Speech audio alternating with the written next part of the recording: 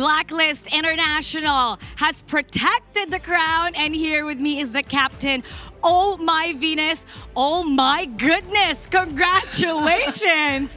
Thank you so much. We're still alive. You're still alive. So first of all, I have to say, Coach Bonchan, before the game started, he said that you guys were excited, but I could tell, I could feel the aura in the room that you were all very nervous. In fact, I was supposed to interview you and you said, not yet. You wanted to concentrate in the game.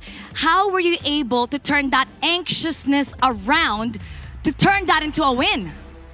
Syempre unang-una tiwala talaga sa teammates, and sila din kasi yung nag-boost ng moral ng bawat isa sa amin. And actually katulad nga sinabi ni Coach Bonchan, sobrang excited kami sa match against Onyx Esports, since alam naman natin na sila yung tumalo sa amin sa MPLI. And also ever since na matalo kami sa BTK, talagang mas tinriple, mas tinimes 4 namin yung efforts namin and yung preparation namin. Kaya sobrang excited kami na maglaro ngayon. And thank God, nanalo kami. Oh, Venus said, first of all, yes, they were really nervous, and it was really quite good for them to beat Onyx. You know what? I'm trying to translate everything you said as best as I could.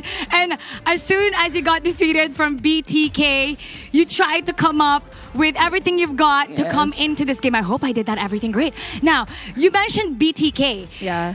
MPL Season 8, you only lost once in the regular season, and you said that was a blessing because you were able to learn a lot of lessons. Now, when you lost to BTK, I know that was a heartbreaking loss for you guys. Yes. You came out stronger. What lesson did you take from that you used to be able to win today?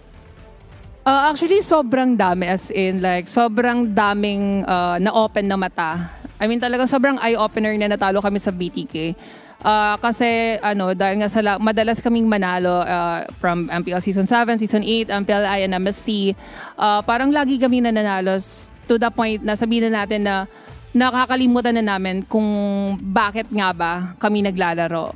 And yung pagkatalo sa BTK, sobrang naging eye-opener sa amin na after namin matalo, sobrang usap-usap kami, like parang nagkaroon kami ng open forum, bakit nga ba kami natalo, and then doon ulit nabuo yung kung anong meron kami ever since nung nag-start kaming mabuo yung Blacklist. Wow, that's very interesting. So Blacklist International, they went on undefeated for the longest time in Season 7, in Season 8, and in the group stages. And at one point, they forgot why were they playing, and that defeat with BTK got them to gather together to remind everybody why they're playing together exactly, and what they need to do to ensure that they can move forward. Now, I know everybody in the Philippines is cheering right now. Onyx Esports defeated you in MPLI. How sweet is it that you got your revenge today and you're able to move forward? Actually, I've already said this in one of our interviews. Na ever since we came to Blacklist International, we haven't been